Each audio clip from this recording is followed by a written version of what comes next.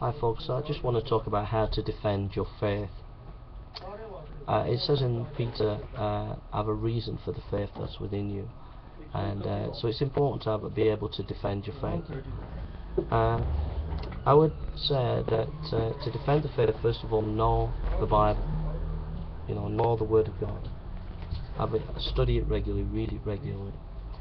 Secondly, know your testimony, know about your salvation, how you came to know the Lord, because sharing your faith to people is a powerful defense of the faith. Knowing the Bible is a powerful defense of the faith. So know your Bible, read your Bible, know that you're saved, know who you are in Christ. Okay.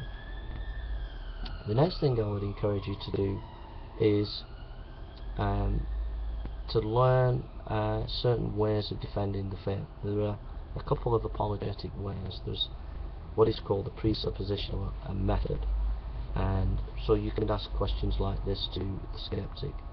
How do you know that your brain is not affected by some evil demon or a computer, and that the senses that you're using, how do you know that those senses aren't being tricked? The skeptic, if he's being honest, or she being honest, will say, I don't know. So you say to them, well, if you don't even know that, how do you know the things that you're saying that you know? You're assuming that.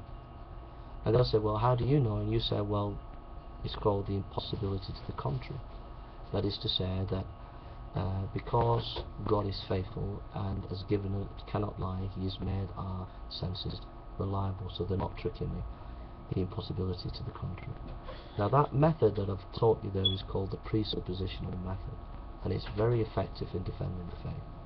Then there's the evidential method, or the minimal effect approach to the resurrection, that there are basic facts that you can prove or show from history about Jesus. You can prove or show that Christ died on the cross. Josephus, Jewish historian, said he died on the cross. Pontius Pilate, what's his name? Tacitus says that he died on a cross.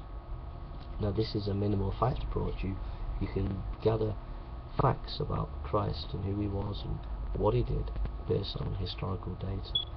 So those are two methods, the minimal fact approach and the presuppositional approach. Some tend to just use one. I don't use one, I use a variety of methods.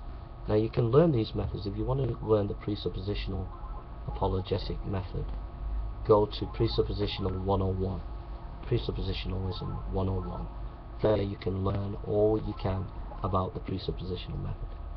On the minimal fact approach, if you go and onto Gary Habermas website, and there you'll get to know the minimal fact approach to the resurrection. Those are the two apologetic methods that I use, and I use other methods as well to defend the faith. Okay.